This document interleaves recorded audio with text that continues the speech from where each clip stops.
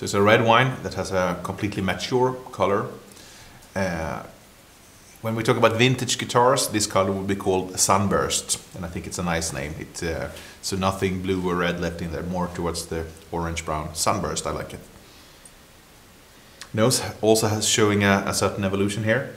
We have more on the dried fruit, some fig, date, prune with dry spices and some sweet notes, almost like, yeah, that dried sweet or almost candied fruit. Tobacco, cedar wood, leather. So quite complex with a good evolution.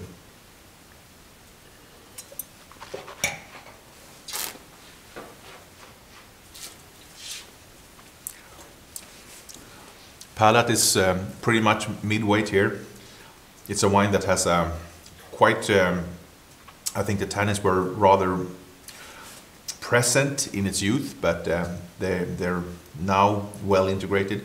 We still have a rather high acidity, and the fruit has mellowed as well. So it's very much what I would say a traditional style with an emphasis on that spicy dried fruit, and quite a good level of complexity right now. I don't think this is a wine that needs more time or should be aged more.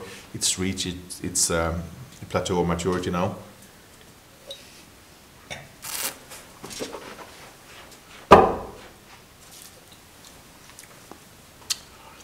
And yeah, quite rounded, good level of drinkability now, medium weight, but it has a fairly long, and I would also say quite complex aftertaste due to that spicy dried fruit thing going on. So interesting.